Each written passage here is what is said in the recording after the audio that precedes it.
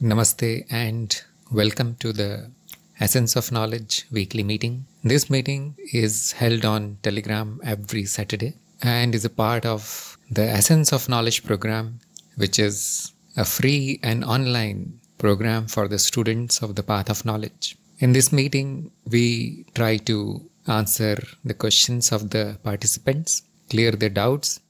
We hold tests and I try to help the students regarding their practices in the different steps of the program. Anybody who is interested in joining this program can visit gyanmarg.guru and register for the program. It is free and online. Today we are going to start with a test of Anurikta.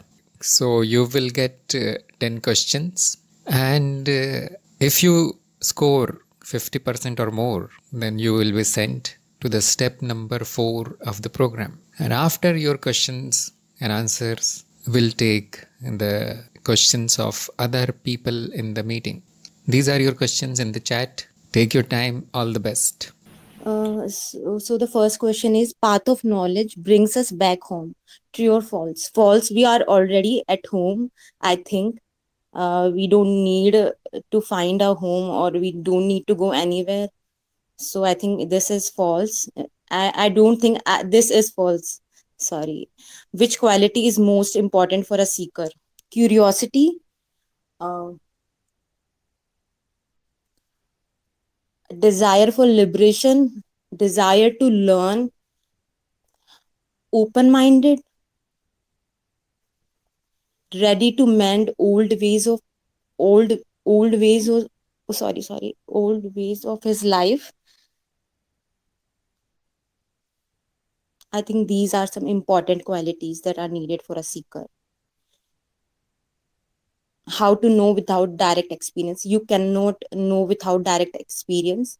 This is a very important point. You cannot know without it. Why is unchanging true? Can I take 1 minute break to think about it? I think the answer of this question is, whatever that changes is not true because it is changing. So how it can be true? So I think whatever that never changes is true. Sorry. And knowing is the same as not knowing. True or false? I think they are same. Existence require an experiencer to experience itself. True or false? Yes, it is false. It is true. Sorry. How can the experiencer know itself? With a form. It can know itself with a form. It needs some kind of form to know itself. Without it, it won't be able to know itself. Who must remain in awareness? I think ego should remain in awareness. Why is existence called non-dual but not one? I think it is non-dual but not one. It is one already, I think. Which topic is best for daily contemplation? Any spiritual topic related to self. Related. I think any spiritual topic is best for daily contemplation. Okay, very good attempt by Anurikta here.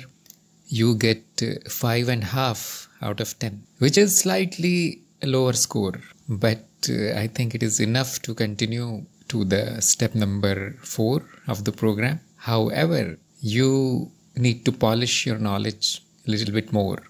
My suggestion will be to go through all the lessons again. There are only 20. And go through the important ones again. Your initial knowledge about the path itself, qualities and all, that is okay, that is perfect. But a little bit deeper knowledge is lacking, and you need to practice answering in a little bit more detail, not in one word or one sentence. Answers should be complete. So continue in the program. Now there is no writing. Now there is no exam, but you will need to send me weekly reports from the program page itself. In the step number 4, there is a facility to send weekly reports. And will observe you for 3 months, which means I'll see how the awareness practice is going for 3 months. After that, you can do it on your own. After that, I think everything is optional. So the difficult part of the program is over. Congratulations. However, I feel that you need to revise the content. And yes, keep contemplating. Keep answering these example questions that are sent every day in our group. Keep discussing. That will give you a good practice. Probably people, they face this kind of test for the first time and they become little bit afraid, nervous. So they cannot say too much in the test, live test. But it's okay. It's fine. We are going to discuss the answers here. Meanwhile, if anybody has any question, they can type it here. Number 1 question was, path of knowledge brings us back home, true or false? And she said, we are already home. So I gave her half marks because yes, this is true. We are already at home, nowhere to go, nothing to do. All that we need to do is remove the ignorance that we are somewhere else. We are lost or we need to go somewhere. This is ignorance. And the path of knowledge simply removes this. And we find that we are already at the ultimate place. This was a tricky question, but you can say true or false both in the answer. And then you can justify the answer. False is also a correct answer because many people do not know where they are. Many people are searching. So that's why there is a path. That's why it is called a path. How do we come back home? Through knowledge. That's why it's called path of knowledge. Number 2 was, which quality is most important for a seeker? So here she gave a detailed answer, although not that detailed, but she counted many qualities. So I gave her full marks. Number 3, how to know without direct experience. And here also she got full marks because even though the answer was short, that we cannot know without direct experience. It is not possible. And direct experience means that which we are witnessing directly, which is not told to us by some other person or which we are not reading from a book or any other medium. That will be called information. So that is not knowledge. That which is witnessed directly, known directly, experienced directly is direct experience. And then it becomes knowledge only when combined with logic and intellect. Actually, there is another answer for this question that there is a way to know without direct experience. And that is logic. That is logic. That's why we have 2 means of knowledge. One is direct experience. Second is logic. And logic can tell us something without experiencing it directly.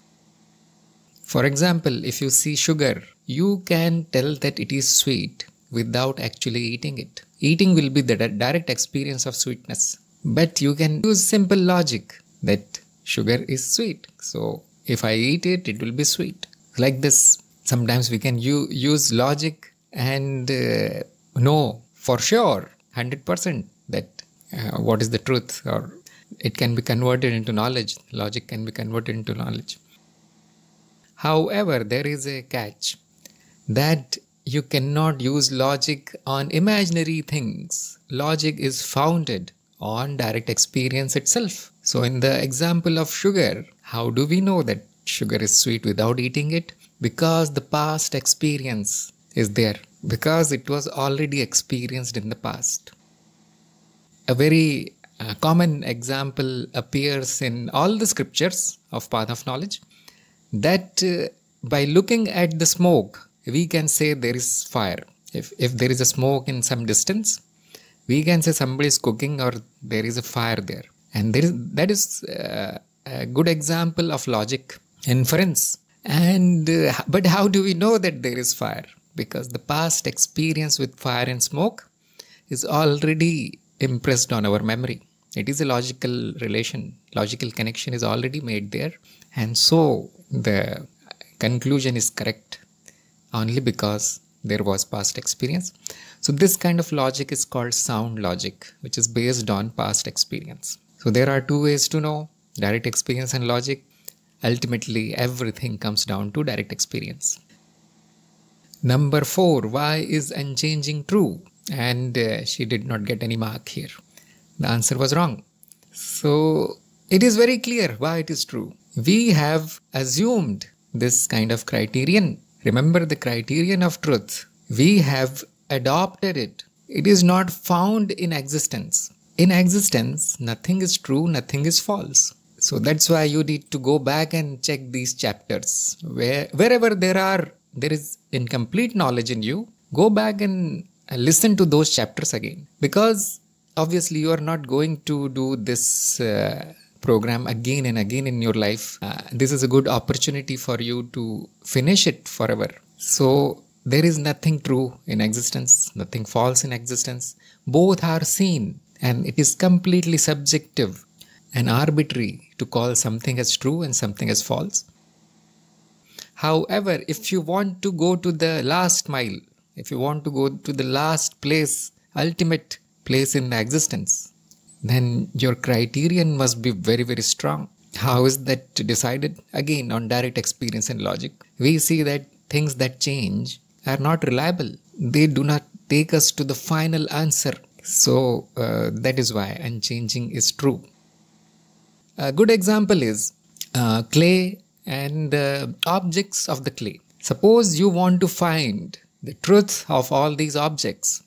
You can start your investigation. And today it is appearing as a clay pot. Tomorrow it is appearing as a flower pot, clay. Next day it appears as a statue. And so on. Sometimes it becomes brick, sometimes it becomes just a pile of clay, irregular shape. So which one is the true shape of the clay? You are trying to find the truth here. Your intellect will say, well, it can change into anything. So which one is the truth? What is the truth in the clay? And then you can easily conclude that I want the essential thing, not the changing things. Only the essential thing in the clay, objects of the clay, can be called true. And that is where the nature comes in picture, true nature or essential nature. And obviously the intellect will say the clay itself is the truth of all the objects, because it is the one thing that never changes among all the clay objects. So this is the notion or concept or idea of truth. And why do we use this criteria? That unchanging will be the truth? Because we want to find the essential nature of myself. In spirituality, we are investigating myself, the self. There is no other thing in spirituality. Nothing else is important. And we go on using this criterion on everything that we find. What is it that is never changing? And we never find anything. All experiences come out to be false or changing. Now the intellect says, yes, there is something which is unchanging. That is the one to which everything appears. Although it is not something. It is not an object. It is not another experience. It is mysterious. That is called experiencer. If you go on investigating, you will find that the existence, the whole existence, has only one essence. And it is again the experiencer. There is nothing else. So if I want to call myself as the experiencer, that means I am the whole existence. And this is the biggest discovery of humankind. This is the biggest discovery of the humanity. This is known since many thousand years. And it is unchallenged. This is called ultimate truth. For this reason, if you relax your criteria for true and false, you will find something else which is absolutely okay. That means you are on some other path. That means you are satisfied with something else. My brain is the truth. My memories are true. Yes, perfectly. Because it doesn't really matter, because ultimately there is nothing which is true. It is our selection. It is our decision to define it like this. So I think this is the complete answer. This is how everybody should answer on the path of knowledge. That is why we discuss the questions after the test, because I want to demonstrate how to answer in the exam. However, you don't need to explain it in so much detail. So before we go to the next question, Karish is saying, Can you please perhaps shed light on how and why people get trance? Some can evoke this, where it appears deities inhabit the host for a short while. During this, the direct experience seems unknown to the host. How can logic and direct experience be applied to help answer this? So, first thing is that it is all an illusion. In illusion, anything can appear. How and why? These questions are completely meaningless because anything can appear. Now, you go down in the illusion, one step down, and you see that this never happens to everybody. This never happens every day. This is not a normal event. It is a paranormal event. Many people have witnessed these things. Many people have this experience of being possessed by deities and so on. You cannot say that it is false for them. It is truth. It is their experience. So it is very easily explained by the unity of the mind. In our model of the illusion, we say that everything is mental. We then invent a concept of memory, which is called universal memory. And everything is simply forms appearing in this universal memory, including the host or the person who is affected and whatever there is which is affecting. They are all in the same memory. The memory is non-physical, non-mental, and a detailed explanation of all these things, memories and mind and layers, are given in the series on vibronics, which is on my English channel. There is a series of videos called vibronics, which means the study of vibrations. So we say it's all vibrations in the existence, which are apparent or illusory. And that model is used to explain many things. And this kind of event can be explained by the model of the vibrations or memory. Memory is nothing but organized vibration. So because there is only one memory, it is interconnected, overlapping. So due to resonance, connection happens between different parts of the memory. Remember, everything is memory. So there are only apparent divisions in the memory. There are some structures or some entities. What is entity? That is also defined in that model, that are more evolved than humans. They can manipulate things in the memory. That is called power, spiritual occult power. So because it is all one, it is possible to influence anything from anywhere. And why does the host does not know it? Because the whole memory is taken over by something else. That is why it is called possession. You possess that thing, the human structure. Human is also multi-layered structure. So obviously nothing remains here who can organize the memories, or there can be memories, but the experience is so foreign, it is so new that nothing is remembered, nothing can be recalled. So model of the memory is very logical. It can be proven using direct experience. It is simply science. Scientific method can be employed. Establish that model. You can go and study it. It is published for everybody. And it is formally a part of Tantra Bodhi now. In Tantra Bodhi, you will get more information about the different entities that are in the universal memory. So if I start explaining, it will take many hours. So I recommend Tantra Bodhi. So let's go to next question in the exam. Unknowing is the same as not knowing, true or false? And she did not get any marks. She said it is same. But it is very clear that not knowing has little bit confusing meanings. Not knowing can mean ignorance. I don't know. This is not knowing, also known as ignorance. Although ignorance more accurately means having beliefs or assumptions that are not logical. That is ignorance. But in common language, not knowing also means ignorance. But unknowing is not a word in common language. Unknowing is never used commonly. Probably it is not there in dictionary also, who knows. So unknowing is a state where there is nothing more to know. Everything has been known. And that is called agnostic state. He says nothing remains to know and nothing can be known now. The final truth has been known. The final knowledge is here. Beyond this, it is unknowable. and that state can be called unknowing. Another word is agnostic state. So it is not same as not knowing. The agnostic will claim to know nothing. Agnostic will say, I don't know anything. That is simply a poetic way of saying that nothing remains to know now. And whatever I came to know cannot be known further. It is a state of complete absence of ignorance. So it is correct to say that, no, I don't know anything, because there is no ignorance also. There is no knowledge also. It is freed from ignorance. So yes, we should differentiate between unknowing and not knowing, even though sometimes it is said that nothing is known, but it means the ignorance has been destroyed. Number 6, existence requires an experiencer to experience itself, true or false. And she said, yes, it requires something to experience itself.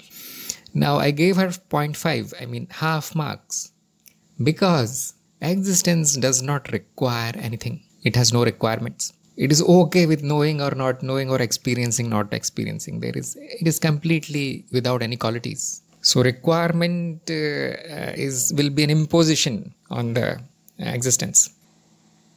Secondly, existence is experiencer. They are not different. They are not two. It is one and the same thing. So there are two assumptions in this question. But there is no experience without the experiencer. That is also true. However, it will never happen. But logically, at the level of duality, you can say, yes, we need the experiencer for there to be an experience. They are never found separately.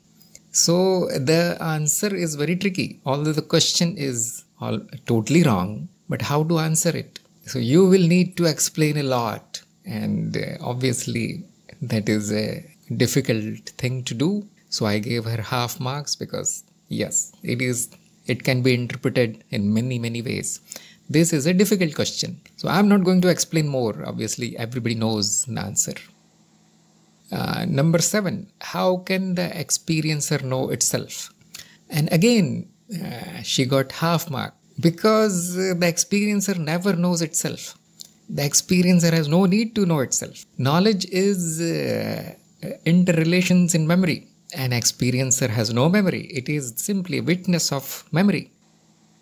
Experiencer is witness of knowledge, witness of ignorance, witness of unknowing, witness of anything else. Innocence, whatever states of memory or states of knowledge are there, it simply witnesses everything. Who knows itself? And that is this body-mind machine, human being, person, creature, whatever you want to call this thing. And that comes to know what I am. And then it is destroyed, because that thing is no more real or true. Knowing what you are means destruction of what you were, whatever you thought you are, that gets destroyed. But nothing really changes, isn't it? Only the position of the I shifts. Ego, you can say ego, and that is destroyed. So experiencer never knows itself. There is no need, there is no knowledge, there is no ignorance. And this is also a difficult question. This is also a very tricky question. But poetically, it can be said that a form is taken for there to be knowledge. That's what she said. She got half mark. Number 8, who must remain in awareness? Correct answer, full marks. Not the experiencer. And not the body. Obviously, body cannot remain in awareness. That which was unaware should remain in awareness. And that is something, whatever remains after knowledge, there is something still there that can be called ego. And it has a tendency to again identify back with the body-mind or anything else. It is only a thought. And that should be brought back again in the knowledge. You should bring it back again and again in the remembrance of true nature. That must remain aware. That must remain in awareness. You can call it ego, yes. Number 9, why is existence called non-dual but not one? And she did not get any marks here. It was a wrong answer. It is called non-dual because the oneness is never known. Oneness cannot be experienced. All that can be done is, it can be shown that it is not two. But whenever it is known in dual form, because then there is knower and known. It is already dual. There is experience and experiencer. It's already dual. What is known is it is not dual. That is the only knowledge possible.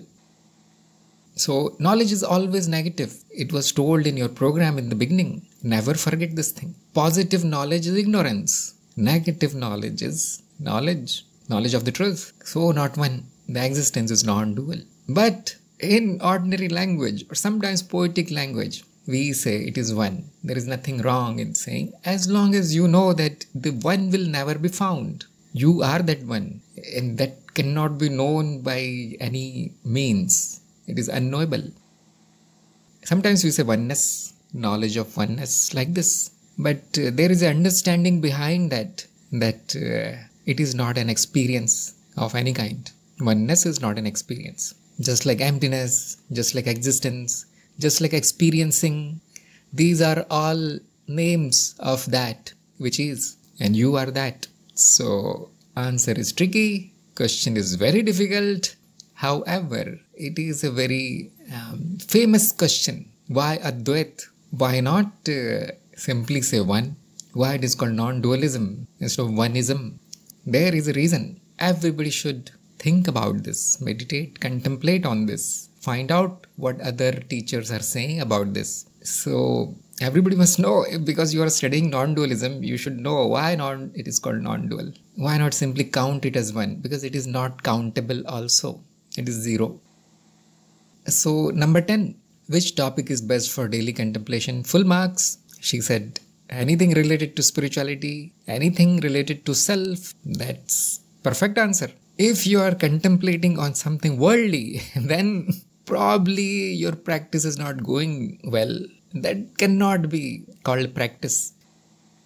So you should set aside some time where you should not think anything worldly, only spiritual. And the best topic is yourself. That is the experiencer. That is the Brahman. That is the existence, non-dual existence, true nature. Contemplate on it. If you become habitual of this, if you make it your practice, you will see that you are automatically getting all the answers. Like Karesh was saying, how is it possible? We are one. The memory where all the knowledge resides is exactly here and now. Your practice of contemplation, daily, regular practice, will establish you in that field of knowledge. It is one. It is here and now. That field of knowledge is called Guru field. So we try to put you in contact with the Guru field. That day I was telling you, how can I get answers to all the questions? And I don't seem to have any doubt. Probably others have doubt that he is wrong, but I am never doubtful. It is because I am in contact with that field. I have done contemplation for so many years. Yes, it is possible that sometimes I get something wrong. Answers are, it is human nature to make mistakes. But you will find that your regular contemplation practice or introspection will put you in contact with the field of knowledge, which is called the Guru field. After few years, you don't need to sit separately. You don't need to take out time. You can get all the answers while you are walking, talking, eating, whatever, even in sleep, even in dreams. That is called a permanent connection with the Guru field. Guru field is the Guru. This human being is a medium. And the same phenomena here, which Karesh was talking about, phenomena, we cannot call it possession. It is a direct transmission, because everything is one. So either you can get influences from deities or demons, whatever, dead people, or you can train yourself to remain connected with the Guru field, which is the real Guru. So a combination of contemplation with awareness will give you this kind of supernatural power. It is a power actually. So this is not told in the path of knowledge. It is a separate practice. That is why we talk about it in step number 7. Step number 7, you will get introduction to Guru field. And if you have already established yourself in regular contemplation, you will reap the benefits. Contemplate on spiritual topics. So this is the questions and answers. I hope everybody enjoyed it. I hope everybody benefited from these discussions. Continue your program. Continue practicing. Bhupen is asking, If the existence, which includes everything, is zero-dimensional, then what is the logic of saying it is infinite in nature? That is how a zero-dimensional entity be infinite. Very good question. So the word zero-dimensional is metaphorical.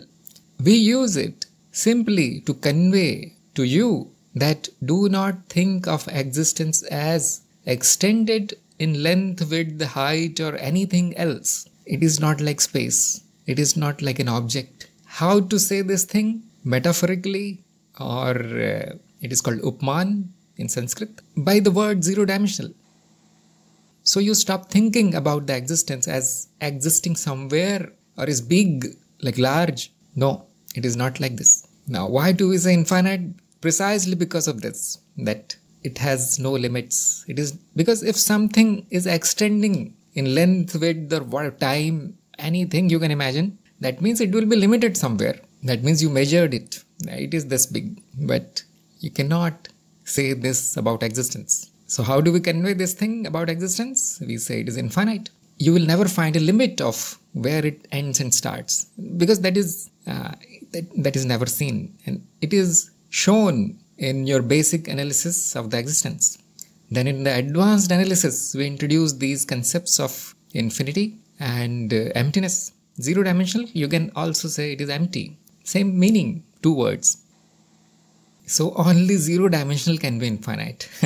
This is the paradox, that zero can be infinity. If it is something in between, not zero, not infinity, that means it will be limited.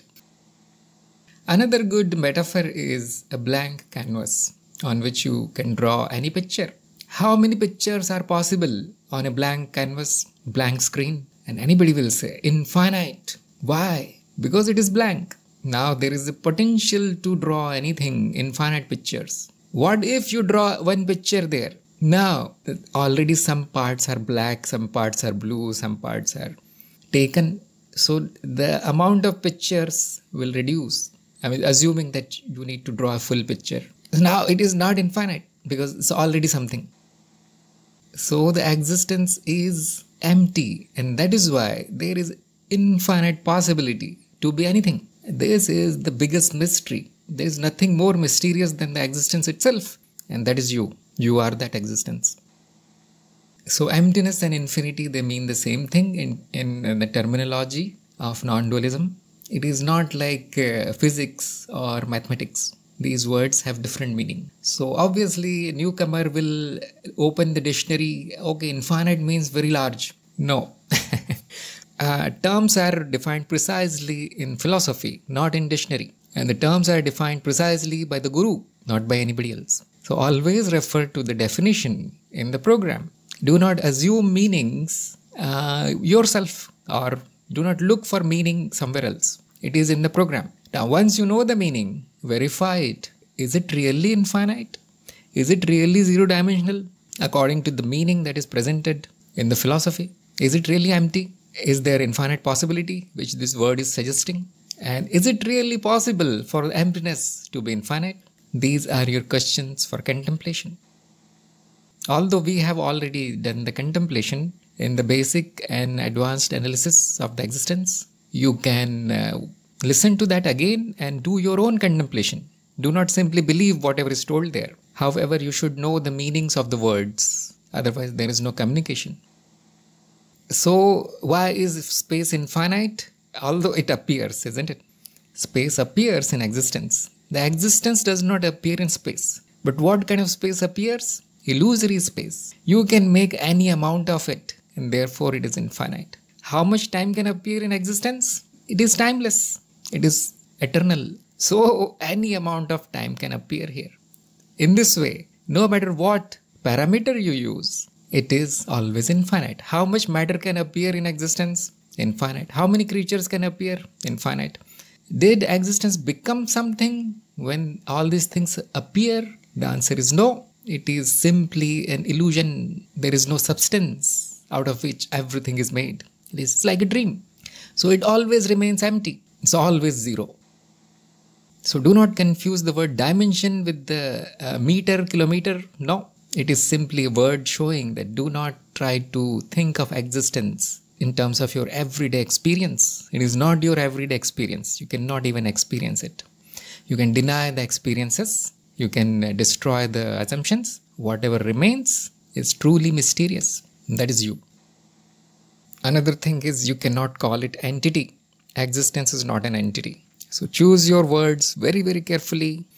Like I said in the program somewhere, I think that even if you add one word in the existence, it becomes wrong. It is not an entity. Definition is, it is that which is. If you remove that also, then silence. Silence is the perfect explanation of the existence. It's also called Brahman in Sanskrit.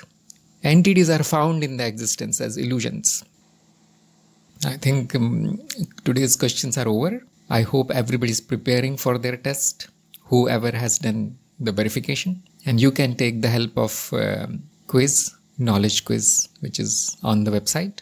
Or you can take help of other people who have already passed the test. So I'll ask Neelam to help these people, help the newcomers.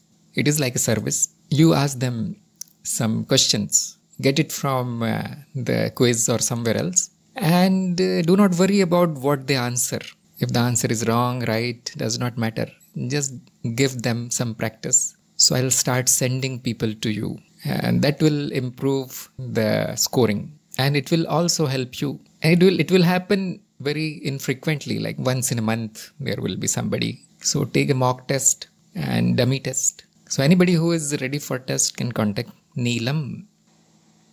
And here we are going to end today's meeting. Thank you everybody for attending to this meeting. I'll see you next time. Namaste.